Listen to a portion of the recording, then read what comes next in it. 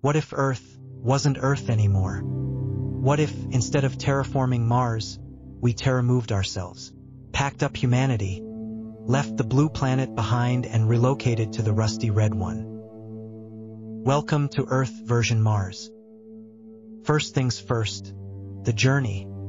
Getting to Mars isn't exactly a weekend road trip. We're talking 9 months in a cramped spacecraft. Imagine being trapped in a metal tube, smaller than a New York apartment, with no showers, limited food, and only recycled air. Every breath you take is the same air someone else exhaled hours ago. The view? Black space. The entertainment? Old Earth movies and existential dread. But hey, at least the legroom's better than economy class. Then you land. Your first steps on Mars aren't majestic, they're awkward. With only 1/3 of Earth's gravity, your muscles and bones feel like rubber bands. You bounce more than you walk. The sky? Not blue, more of a hazy butterscotch. The sun? Dim, distant, and cold. And that red dust? It's everywhere. Finer than talcum powder, and clingier than glitter. But don't get too excited. Take one step outside without a pressurized suit, and your blood boils. Literally. The air has no oxygen, and the atmosphere is mostly carbon dioxide. Welcome to your new hostile home. So where do you live? Think space-age suburbia. Giant transparent domes with solar panels, oxygen recyclers, and hydroponic gardens. Every drop of water is filtered and reused. Yes, that includes your pee. Every calorie is tracked like a treasure. Forget fast food runs. Your menu? Mostly potatoes. Grown in Martian soil, fertilized with, well, exactly what you think.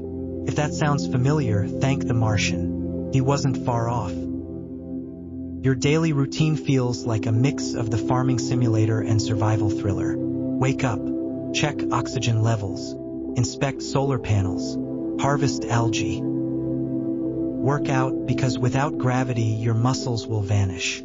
Then maybe run a few experiments, fix a pressure leak, and if you're lucky, FaceTime Earth. Except, wait, there's a 20-minute delay each way, so conversations are more like voicemail tags. And then the dust storms hit.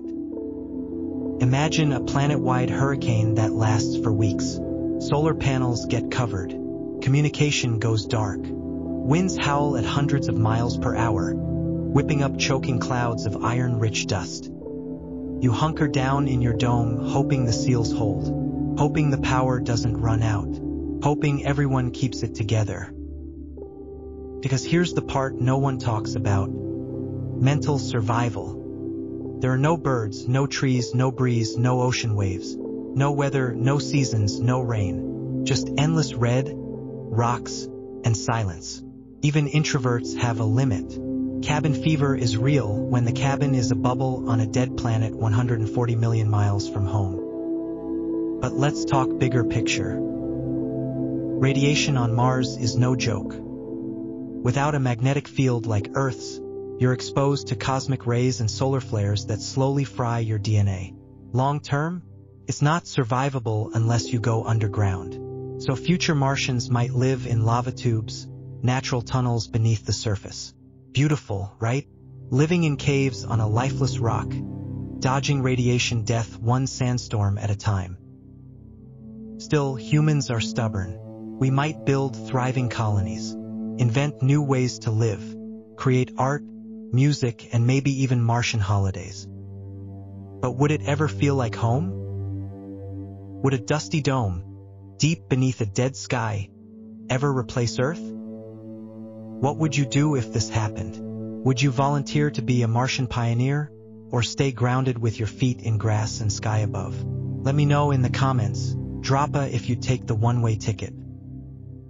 Because while life on Mars could happen, it would be a constant battle. Not a sci-fi utopia. A hard, gritty survival story. Technically, we could do it. But emotionally, culturally, spiritually, would it still feel like living, or just enduring? If this cosmic scenario blew your mind, make sure to like, subscribe, and hit that bell for more wild what ifs. Next time, we might just move the moon.